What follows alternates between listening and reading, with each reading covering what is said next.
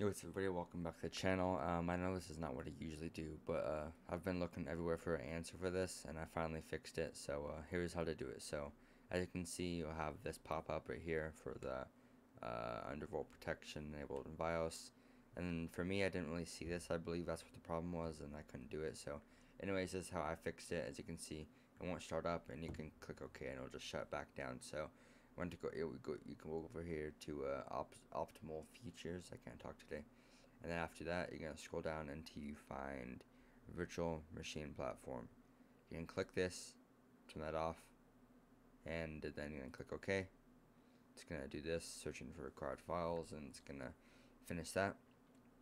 And after that finishes, you have to restart your computer, and then you can relaunch it and it should work. So after that, you're gonna click restart.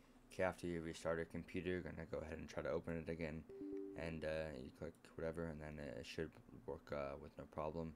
As you can see, you have no pop-up yet, and that is a sign that it's working. So this is the solution that worked for me. Will it work for you? Depends. It should work. I don't know why it wouldn't, but as you can see, everything's working. Optimized nav is what I use it for, just to quick overclock it without having to change too much stuff. But as you can see, everything's working, and Intel Extreme